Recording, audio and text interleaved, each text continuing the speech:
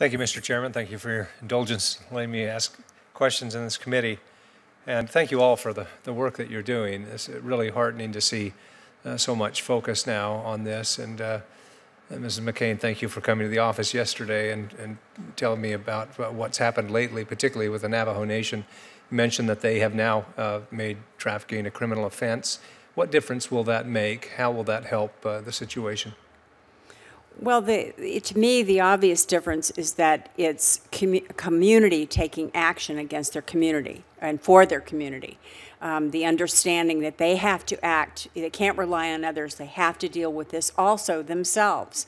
It's in many cases we've talked a cultural issue, et cetera, but the idea that that tribes will criminalize this it's huge. It will. I believe it's going to make a huge difference on helping to at least curtail it or be able to track it for the data that we're talking about here. You mentioned the dearth of data. We obviously need more. With regard to the other native tribes in Arizona, do you expect some of them to follow the Navajo Nation's lead now? I do. The pressure's on. They've seen, what this can do, and it's not for lack of willingness. Don't misunderstand me. That's not the case here, but they see that another tribe has done it, and I've already heard that there's already legislative process in place in many of the other tribes right now working on the same issue. Right. You mentioned in your testimony and in my office yesterday that Backpage.com is targeting specifically Native American girls. How do they do that? It's all in how the ads are written, and that's, the large part of what we've been able to do is prove complicity in writing the ads, that they knowingly know how to write these ads to evade the police, but still get the message across that they're Native American or they're African American or they're underage or whatever it may be. People know exactly what they're getting. Those that look for this know what they're getting on Backpage.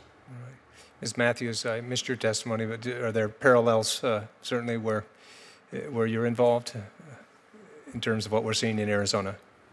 Yes, absolutely, and also to speak to the importance of having a tribal code to address sex trafficking. One, it says this is a priority by our tribe. That our tribe is putting this as a priority, and we get to put it in our own language, with our own culture, with our own practices, and it's by and for us. And I think and it's not that that tribes haven't wanted it, but they haven't. I think sex trafficking has really gained more attention, and tribes are starting to become more aware that it is impacting the women in our communities, and it doesn't just happen in the urban areas. It is happening in our tribal communities.